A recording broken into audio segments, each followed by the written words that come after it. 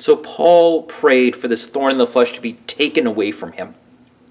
And God answered, "My grace is sufficient for you."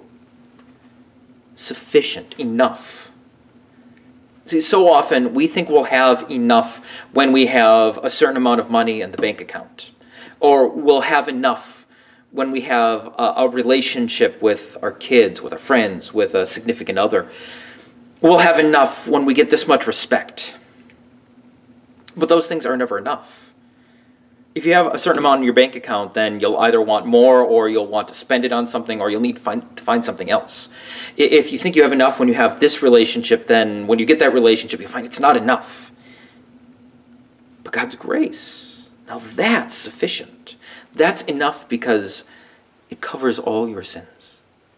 Because by His grace, God says, you are His child, and that's enough. See, this is enough. And that's why bad things happen, so that we learn, you know what? I thought my bank account was enough, and it wasn't. But God's grace is. I thought this relationship was enough, and I learned that it's not enough. It fails, but grace doesn't fail. And so I learn God's grace is sufficient.